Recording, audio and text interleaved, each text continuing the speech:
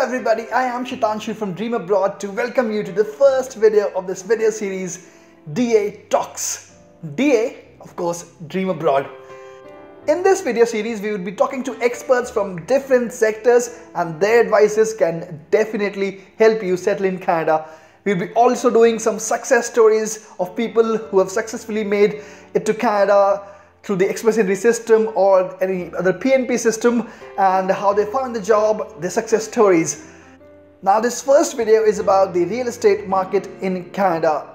You would be hearing from Mr. Matt Rooney, a famous real estate agent in Waterloo, Kitchener region. All my questions will be focused on the first time home buyers, what they think, what their questions might be. So let's not waste any more time. Let me go straight to his office so that we can have a quick chit chat. I'm sure it would be very interesting. Hey Matt. Hey. How are you doing? I'm great. How are you? I'm good as well. well. Nice to meet you. Same, yeah. Come on in. Come on in.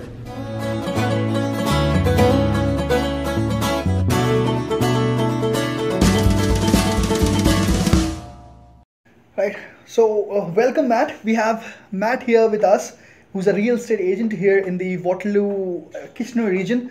So I'll let Matt introduce himself. Okay. My name is Matt Rooney. I'm a real estate agent here in Waterloo region, as Shitanshu said. I work for a real estate brokerage called Remax Twin City. I'm pretty excited. Shitanshu reached out to me to do this interview with you. We recently started a YouTube channel. We're coming out with a great 5-video series for people looking to relocate to the area. So this was perfect timing. So if in case you want to know more about the real estate, the in-depth knowledge of real estate, he'll provide you in his videos, in his YouTube channel. You can find the link in the description box below. So yes, let's begin with our first question. People coming in from India, Pakistan, these kind of places. When people come in, move in over here, the first question which comes to their mind is that, yes, they have to buy a property, but when is the right time? Should they wait like 2 or 3 years, or should they go right away in searching for a new house to buy? Sure. I mean, I have to imagine when they come over or anyone immigrates to Canada, your first priority would probably be finding a job. But I would say once you feel financially secure or you have a job, that my next move would be to go and buy an apartment versus renting. If you're renting and you're paying $1,600, $1,700 a month, you're just putting that money into someone else's pockets. Whereas if you were to choose to buy your home, that $1,600 or $1,700 would be going back towards your equity. You're building equity in your home. So at least down the road when you go to sell your house, you get all that money back. If you're renting, again, you're doing that for someone else. So you suggest that once we are settled over here, like by settled I mean, once we have spent like, few months, at least, 6-7 months or, right. Or a year or so. Get to know the area a little bit first, but then Yes. then I would say pull the trigger on a condo or at least apartment. start searching for home after Sure. that, because it will take time. Yeah, to do your research take you some to time. where you want to get a home, what kind of home you want to get. So these kind of things. Yeah, and you're going to want to know what things are selling for and what you can afford and all sorts of things like that. So yeah, 6 months in, start taking a peek. For buying a property, how much down payment should we actually consider? So in Canada, you have to have 5% down to buy a home. That's the minimum? That's the minimum. You can put as much down as you like on a house. You can buy it in cash. If you manage to save 20% down, you can avoid what's called loan insurance or mortgage insurance. If you have less than 20% down, you're going to have to insure your mortgage. It sort of tiers how much you would have to pay, but if you only had 5% down and you were purchasing a home for $400,000, you could be paying about $15,000 in loan insurance, which will be tacked onto your mortgage. So if I think in generic terms, like let's say we're going to get a house in which costs us like $500,000. Okay. So we should have a minimum of 5%, you said? Yeah. Which means 25,000. Yeah. And to avoid that home insurance, we should to avoid loan insurance. If you were buying a $500,000 home, you would need to put $100,000 down. $100,000. Yeah. So which in Indian currency would be something like 50 lakh rupees. So that's a big amount. So if you have that thing in mind, have something getting through your mind before you move to Canada that you should have that kind of money. But yes, you can start with just 5%, which is not that big of an amount, right? First-time home buyers often only put down 5%. It's rare that they have the 20% saved. Right. Okay, so this brings me to another question. The benefits that the government has to offer for the first-time home buyers. Sure. The federal government just changed this. It used to be 25,000. You are now able to take 35,000 out of your RRSPs to put towards a down payment or towards the purchase of a home. You have to repay that money within 15 years, however, but that's tax-free that you can take out of your RRSP. We also have, for first-time home buyers, a refund or a rebate on your land transfer tax up to $4,000, up to $4,400 in Toronto, actually. We have municipal programs. Every municipality will have its own program, but they're essentially forgivable loans towards your down payment. You have to meet certain criteria in each municipality, and you can only make so much a year, but basically if you buy your first house, they'll give you the 5% down. You have to return that money if you sell that house within 20 years. Okay. So what are the tips for the first-time home buyers that you have to give? Should they prefer the new construction? Should they go for an old construction or resale, or how they should go along with? I imagine if you're a first-time home, it really does depend on your own finances, but I imagine that if you're a first-time home buyer, you could find something more affordable in a resale home over a newly constructed home. Also, if you're buying a newly constructed home or a new build, you're going to be on the builder's timeline. So you buy that now, you may not get it for a year, you may not get it for 14 months, could be anything. Whereas a resale home typically close within 90 days of the purchase. 90 days, it's pretty fast. Okay, so what are the pros and cons of buying an apartment or a condominium versus a townhouse? So, when I think of getting a house in Canada, the first thing that actually came into my mind that I would go for a condominium because, it's totally, tension-free, don't have to worry about anything. We just have to think about, paying our, mortgages and we are good to go. But when we want to get the townhouse, there are dozen things which comes into my mind. So what do you suggest? What are the pros and the cons of getting a townhouse versus a condominium or apartment? Yeah. Sure. So a condo sounds nice. The pros are definitely that your condo fees are covering your building insurance, someone else is shoveling your driveway, someone else is mowing your lawn. You're just covered and you have a lot of peace of mind. That being said, you could be spending somewhere from $200, $300, all the way up to $600 to $700 a month in condo fees. Whereas if you were to go buy a home or a townhouse without those condo fees, you now have that money to put towards either the cost of your home or towards your savings or to paying off your mortgage earlier. The downside to the townhouse then obviously becomes now you're responsible for all of that maintenance. You're going to have to insure your own building, you're going to have to mow your lawn, you're going to have to shovel your driveway. So that's $600, $700 per month, you said, right? Yeah, per That's month. Similar to what we pay in India, like the maintenance fee, what we say in India. So we have to pay here like every month. It depends from one apartment, one condominium to the other. But yes, we do have to pay it every month, and there's a chance that it will increase down the line. It will almost guaranteed to increase down the line. As that building gets older and more things need to be done to it, like it needs new windows all throughout or it needs a new roof, that money has to come from somewhere, and so they'll budget accordingly that each year your reserve fund grows just a little bit more, which also ultimately means every condo owner is going to have to chip in more money.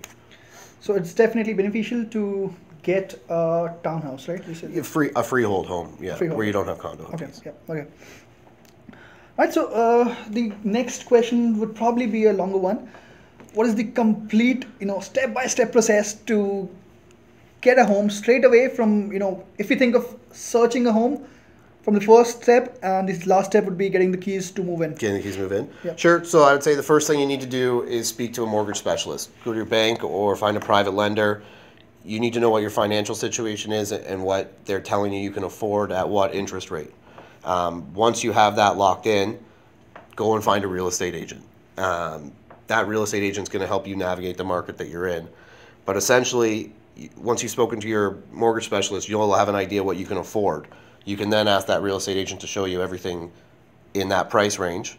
And once they've shown you sort of what your money can get you, then you can narrow your list down a little bit by saying, well, I need at least 3 bedrooms, or I need a garage, or I want a big yard.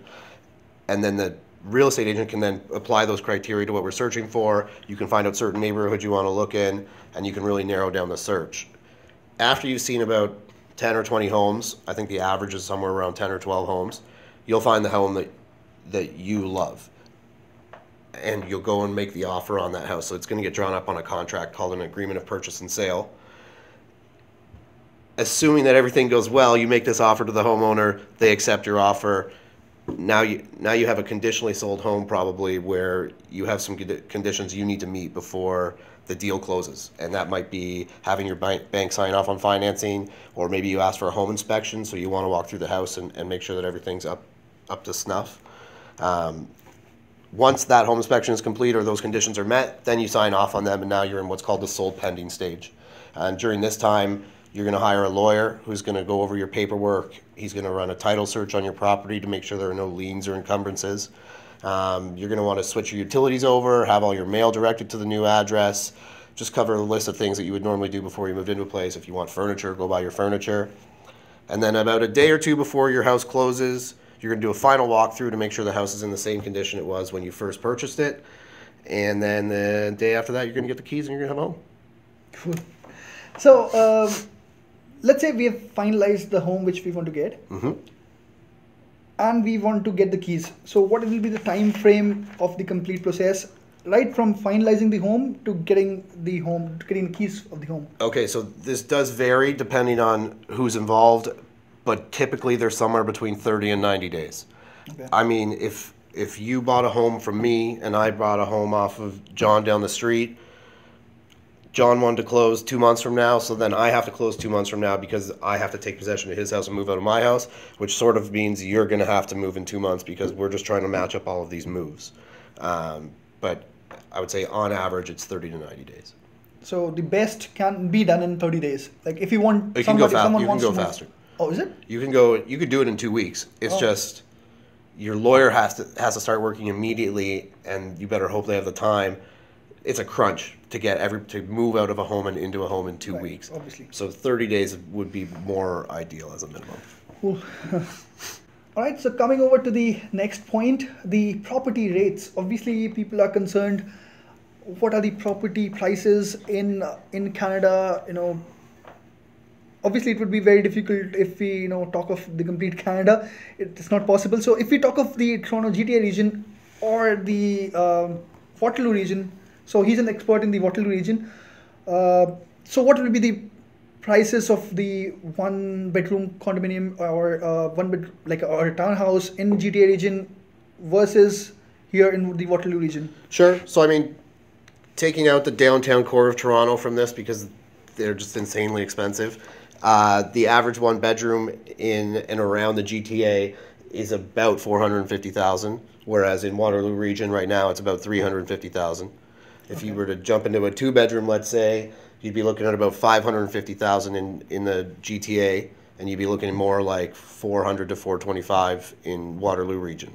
And then if you wanted to move from there to a townhouse in Toronto is about $850,000 to start, or on average, I should say. And around here, you're probably looking something at more like $425 to $450. And when we say GTA region, which regions in specific are you talking about? So if you get rid of the downtown core, around Toronto, you have Markham, Vaughan, Richmond Hill, Mississauga. Things get a little less expensive as you get away from Toronto. So Mississauga may not be as expensive as Richmond Hill, let's say. But you got your Brampton. What else is around Toronto there? Oakville, but now you're really starting to get away from Toronto, so I would say that those are probably the main areas. Okay, and how much time it would take to reach the downtown? Because most of the offices would be there in downtown, so... Right, so I'm imagining that you're not driving because that would be a nightmare. So if you're going to take the bus and the subway, these houses are 40 minutes, 45 minutes from the downtown core. Okay, so that is the average, right? Yeah. Okay. All right, so probably the last question, which would be, is there any particular time of the year that the buyer should actually prefer for getting a home? Is there any time when the prices actually go down a bit? No. That supply demand. Sure. So in spring, supply rises. So April, May, June, people just start selling their houses all the time, and supply has a chance to rise and catch up with demand. It's a hot time for houses. A ton of properties are sold during that time. And then as August comes along, it slows down a little bit. People get ready to go back to school. They have to get their kids ready. They don't want to make a move. And then the fall market hits, September, October, a bit of November. And that's another great time to buy or sell. December, nobody wants to do anything. In the dead of winter, we find that the market slows down a bit. Nobody wants to leave their house. They're stuck in an ice storm. But spring and fall. Definitely spring is the busiest time of year, though. Okay. And is that the best time to get, like, does the prices also vary that point of time? No, the prices follow a general trend that doesn't change at any given time of year. What you would actually might want to watch more than that are what interest rates are. Interest rates happen to just drop for us, so we're back down to about 3.1%, 3%. That's going to encourage people to buy versus more than the time of year. All right, so thanks a lot, Matt. So guys, he was Matt for you, a real estate agent here in the Waterloo. So he has his own channel, as I told you. You can go over there and look up to his videos. If you have any queries, I might not be the right guy to answer all questions about the real estate, the property in GTA or this region around the Waterloo region here. So you can go over to his channel and ask your queries. And I would request Matt, because he has his own YouTube channel, so he can come over to my channel to reply to your queries. Probably he would do few of those comments. Can you do that for me? Yeah, I'll do my best. Alright, thanks a lot for watching this video. If you haven't subscribed my channel, please click the subscribe button, and yes, go over to his channel and click the subscribe button for his channel as well. Thanks a lot, guys. Meet you again very soon. Thanks, man. Pleasure.